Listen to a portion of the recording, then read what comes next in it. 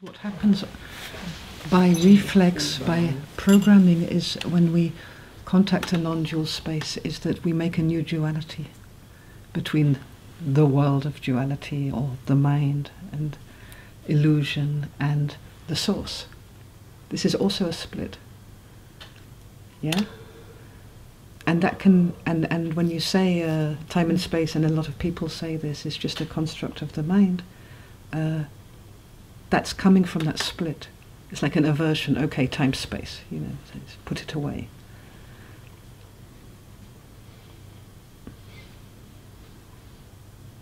And then Bart said that the time-space is, the mind is constructed by time-space itself.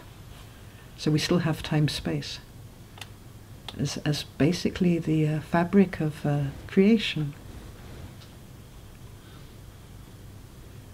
When a black hole collides with another black hole, it creates a wave through the fabric of time-space, a gravity wave. That's where physics, astrophysics is now. They heard the first gravity wave. So these basic fundamental forces are what we're made of.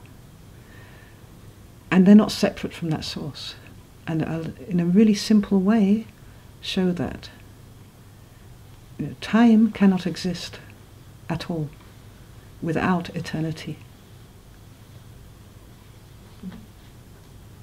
So eternity is a non-dual aspect, the timeless. And it's timeless doesn't mean the absence of time. Well, it does in a way, because we say timeless. Eckhart Tolle would say timeless because we move out of time, and that's a kind of dualistic way to move back to eternity. But eternity itself is like unrestricted, unconditional time. So what is time? It doesn't matter. But maybe part of what we're here for is to witness bits, the emanation of time out of the eternal. The same goes with space. Any package of space, any form, any room is a function of infinity. Its entire existence is dependent on its source, which is infinity. No infinity, no local space. No my space, no your space, none of the game can play without infinity. So it's utterly, by its very nature, what we can say about time and space is that time is dependent on eternity. Space is utterly dependent on infinity. Which means that in every moment there is eternity. In every particle there is infinity. It's not separate. So it's never out of our reach.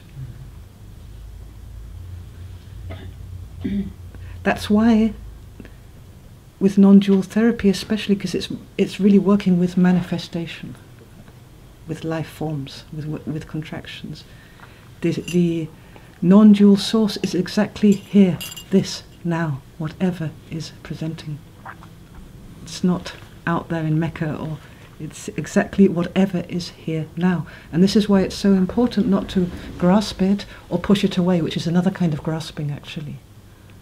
It's giving it independent, separate reality. It's whatever feeling or emotion or thought is here now, is this, it's only this.